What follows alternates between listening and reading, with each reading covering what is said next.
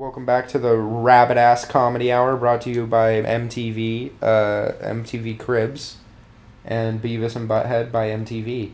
Watch MTV, watch it, do it. Go on MTV.com, enter promo code FUCKMEUPTHEANUS, and you'll receive a free goat in the mail. Yes. The problem is it won't have its back legs, but you'll figure it out. Yeah, you'll figure it out. That was an interesting intro. Yeah. But I don't hate it. We ended on talking about Fame by David Bowie. We opened by talking about getting goats in the mail. It's amazing what technology can do. It's amazing what you can do. Oh, fuck. That scared me. Brought to you by Lowe's. Let's build something together. Where's Lydia? Is that Lowe's? I don't know. Maybe she's that red dot. Oh, God. She's aiming a bow right at you. Oh. Yeah, Brother Lynch Hung is not the person who David Bowie ripped off Fame from. In fact, I'm pretty sure his lyrics are original.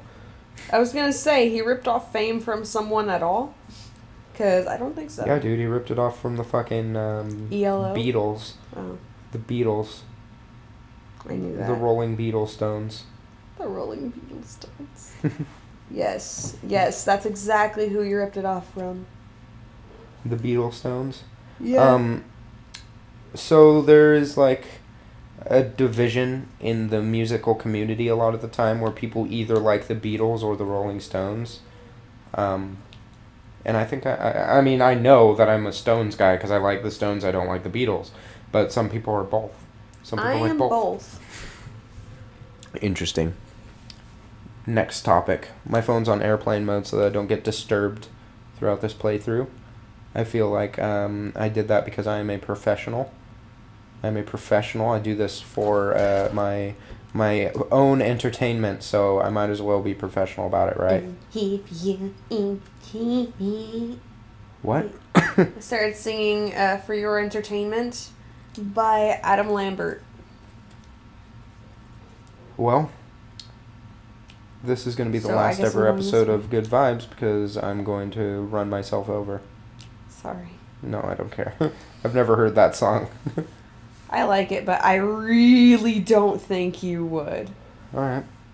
Is it about jacking your packing, if you know what I mean? No, it's about... Is it about cushion for the pushin'? No, it's about being there for someone's sexual entertainment. Sounds pretty risque. Sounds a little inappropriate. I would appreciate it if you didn't bring up sexual innuendos on the show.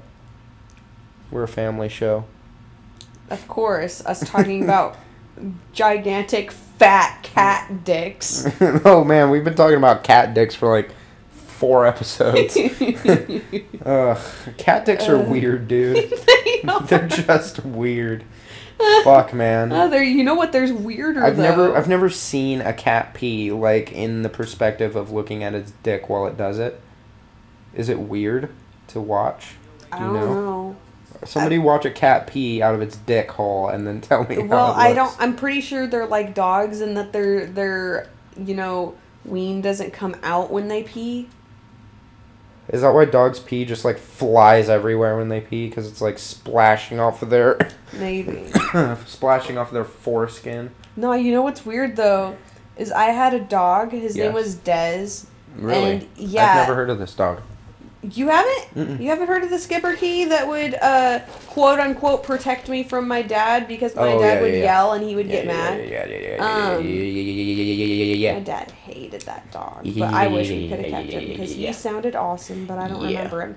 But anyway, he had a weird peen, and it was like, if for some reason it was angled up so that he would always pee on his chest. Nice. It's like on the Goonies when they break the dick off of that statue and they try to put it back on upside down. It's like, you're putting it on upside down. If God would have made it that way, you'd be pissing in your own face. They try to put it so that like the ball sack is on top. Oh, it's so funny. Oh my gosh, I barely remember that. I love the fucking Goonies, dude. It's one of my favorite movies of ever. Where's Lydia? She's fucking dead, okay? She's dead. Just go. She's just straight up Forget dead. about her. Who needs her? She'll be there with you in your time of getting greeted by the Greybeards. Getting gangbanged by the Greybeards. More like the GAYbeards, am I right? More like the GAYbeards. Oh, I agree. Shit. Oh, shit. Fucking die. Oh, shit. Straight up. Straight out of Compton. Crazy motherfucker named Ice Cube. Yeah. Yeah. I love NWA, dude. Can't get enough. Can't wake up.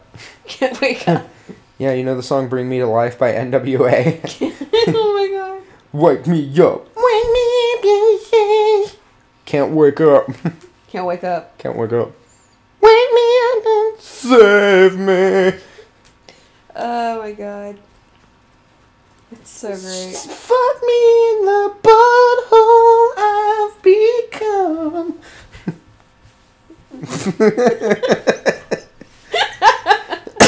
Fuck me in the butthole I've become.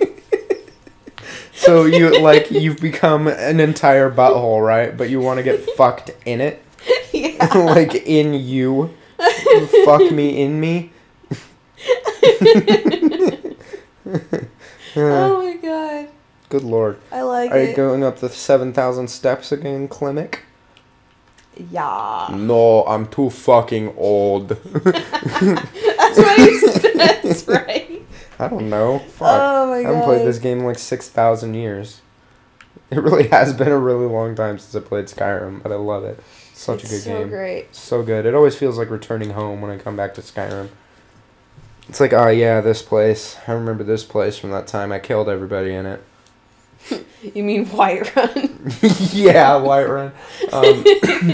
Yeah, I quickly realized, though, if you're going to be playing Skyrim, like, putting a lot of time into a playthrough of Skyrim, you don't want to kill everybody in every town because it ruins your life. Not until you're about to move on to a different playthrough.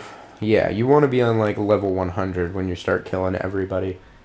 It is fun, but that satisfaction is very short-lived once you realized, oh, I can't sell anything in this town, or this town, or this town, or this town. Wait, where do I go? You gotta follow the path, and you just really went off the path. But don't go back there. There's a fucking frost troll, you crazy? Shit. He's up your asshole. Follow the little markers. There you go, you're going the right way. You're back on the path. Just stay on the path. Don't look back. Can't wake up. I almost did.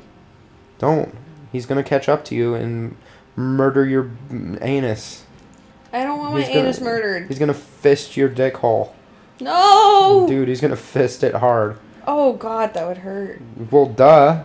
That's why you want to run away from him, because he's trying to fist your dick hole. Oh, especially with those big ol' hands. No, thank you. Oh my god, I want to start a band called Fisting Dick Hole. Fisting Dick Hole. Yeah. Apocalypse Dick Hole. Dickpocalypse. Dickpocalypse, yes. That would be a good name for a band. It would be. There was a list. Something I was listening to. I don't remember what it was. It was like some kind of podcast, or maybe Bob and Tom. I don't remember. They were talking about the top 10 like band names that people start out with before they find their real band name, and like number 1 was Diarrhea. Yeah.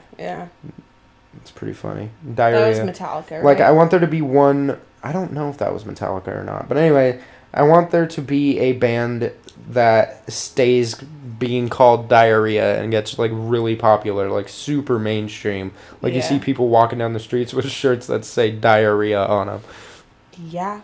All the time. Like, you can't walk 2 steps in Venice without seeing some fucking asshole in a t-shirt that he bought at a store right across the street from where you are that says Diarrhea, but he already cut the sleeves off. Mm-hmm. You know what I mean? Made it into a muscle shirt. Definitely. Have you ever made a diarrhea into a muscle shirt? Made a diarrhea. Yes. Oh, yes, God. every day of my life. Diarrhea is the worst, dude. It's the least pleasant thing that can happen to you without being, like, necessarily painful. Yeah. I mean, it does get painful with the cramps and whatnot. It's like, let us taste of your cat dick. Let us taste of your spiky cat dick. I like to think that when you're playing as a Khajiit, the shouts come out of your spiky cat hole. Yes. Spiky cat dick hole. Please. I wanna have a band called Dick Apocalypse, and our first album will be called Spiky Cat Dick Hole. Yes. Be there next time on Good Vibes. We're gonna see what kind of gangbang shit's happening now.